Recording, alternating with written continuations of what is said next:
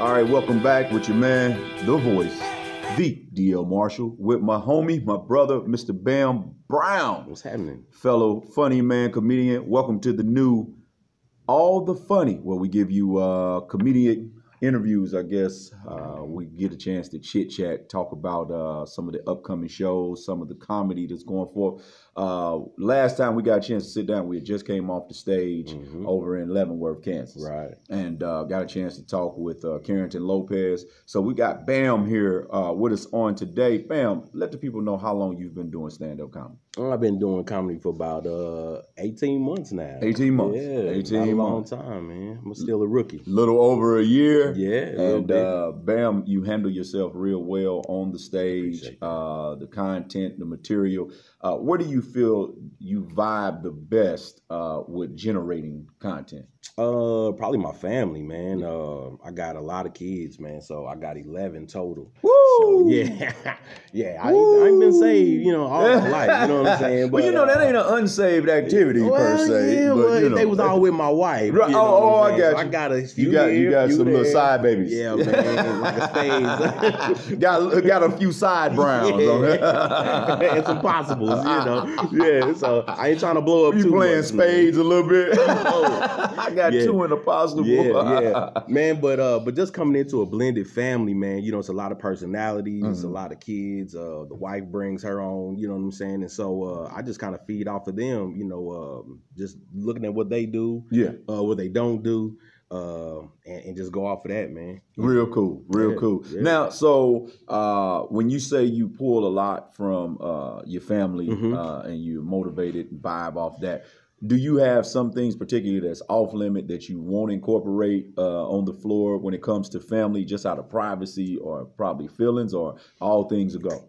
Well, before my wife started coming to my shows, I used to go hard, you know what I mean? But now that she comes to a few of the shows, I try to pull back a little bit because they still are her kids. Right. So I still got to respect that. Because what I'm thinking in my head, comedy. When we get home, ride home. Right, it get reality. You're going to go from comedy to reality real quick. So, I just try to, I keep everything halfway tasteful because I still got to go back home. Yeah. Then if the kids came to the show, I don't want them to feel a certain type of way. Gotcha. You know what I'm saying? Gotcha. So I put them in the show, but I mix a whole lot around them, so it ain't just about the stuff that they do. Got you.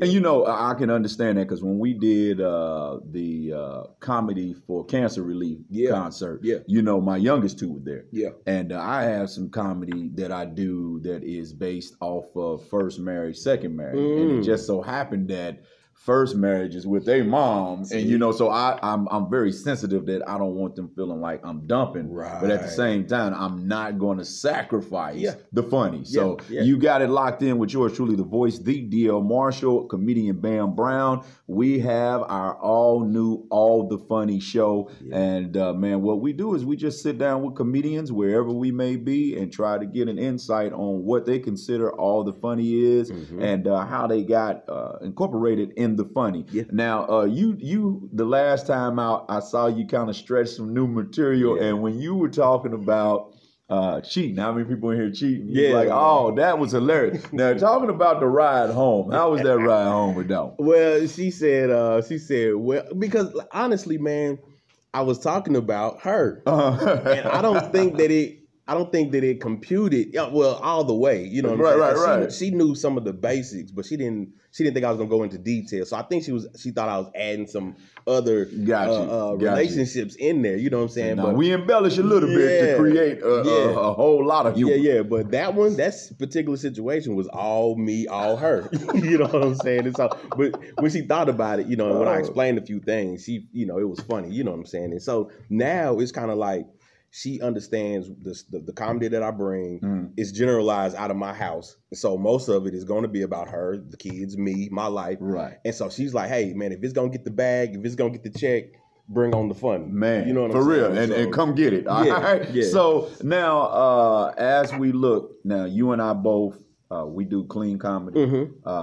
You know, back in the day, I got a chance to be on BET Comic View. It was unclean. I mean, you know, so like real clean comedy I've been doing now since 2017. Okay. December 2017 was my first clean comedy show. And it's just been soaring since. Yeah. Now, a lot of times, and even here, some of our audience, they was like, Mr. Marshall, how are you doing comedy in a church? Because, you know, we have it so infiltrated with cuss words. Exactly. That a lot of times, if it's not cussing, if it's not dirty, it's not comedy, it's not funny. Yeah. You now doing clean comedy. Yeah. How do you feel as far as when people say, how is it funny? Just because it's clean? Yeah.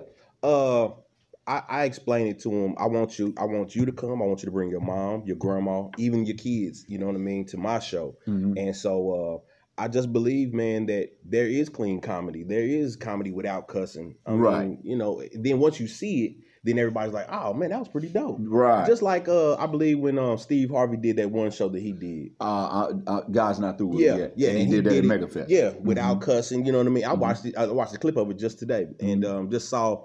it looked effortlessly, but I know how his mouth is, and so I know, you know what I mean. It was kind of tough for him, but and sometimes it's tough for me because the things that I'm saying or things that I'm thinking, I have to overthink, so I don't say something sideways. You know what I'm saying? And so God's still working with me. But